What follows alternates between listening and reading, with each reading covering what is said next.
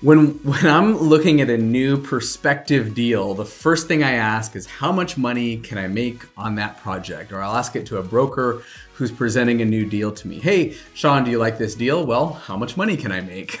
So what I'll look at first is the pro forma value of the property. So that means at market rate, with it fully leased up, how much is the net operating income going to be? Like best case scenario, basically.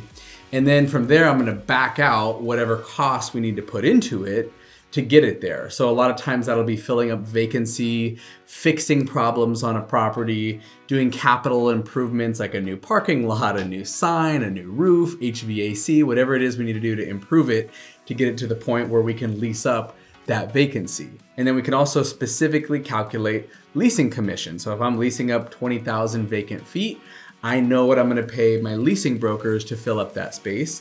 And then I'll ask them, what's the market rate for the tenant improvement allowance on a space like this in an area like this? And they'll usually say $5 a foot or $10 a foot or something to that effect. So we can get pretty specific with what our pro forma value is, how much improvements need to go into it, including tenant improvements and leasing commission. And then I'm gonna say, well, what can I buy it for, right? Or what's the whisper price? Or you're telling me your broker or your seller wants a 7 cap on in place. Okay, I can see what that number is. And then is there some spread? Is there some margin or some room between those two? And is it enough where it's actually compelling to write up an offer? I like to see that 50% upside. So if you're telling me, hey, you know, it's pretty tight or thin margins here, or this is more of just a straight cap rate deal, I'm probably not gonna get terribly excited. If we're looking at a deal where we can buy it for almost half of what it might be worth in the future, that's pretty interesting. And I know it's gonna take a lot of work and heavy lifting to get it there, but that's generally the first thing I'm gonna look at. And then all the basics and fundamentals. So does it have the car count that we're looking for? Does it have the visibility? Does it have the access coming in and out of the building?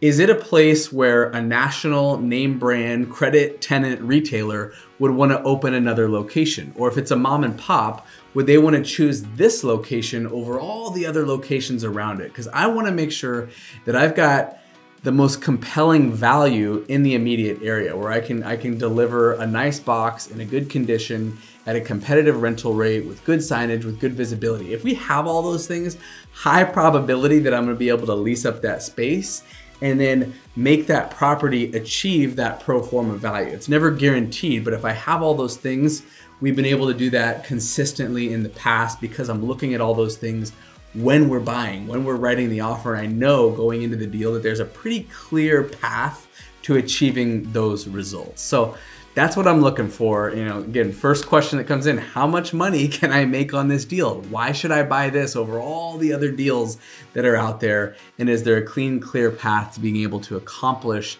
that pro forma value on the building? Hope that helps. So let me know if you've got any questions on that. And if you have any deals that you think meet that criteria, would love to take a look.